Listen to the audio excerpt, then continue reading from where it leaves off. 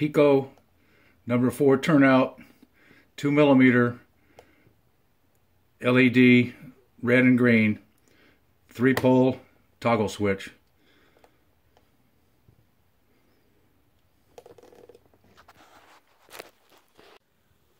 As you can see, I have the holes prepared. This is for the toggle switch, and this is for the LED. That's dug out a little bit, and there's a 1/4-inch hole for the wires to feed down. The switch just goes in. It doesn't really matter because you're going to pull it back up anyway. So just feed the wire down through the hole, and it'll set. And then you take this, put it over the top of it, and then you can gauge the height by this.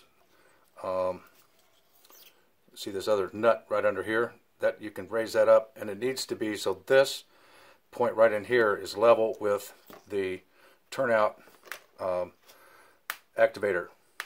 So you have to bury it down there just a little bit. And I found that out after putting in about 3 other ones. So this is our red, green, and white wire with the LED. That just feeds right down through here.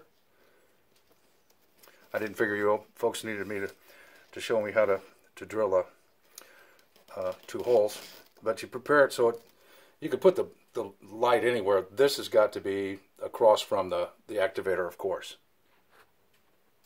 Now the simple problem is crawl under the table, take the red and green wires, burn them back up through here, through this hole, solder them to that post, get this level, and then you take a piece of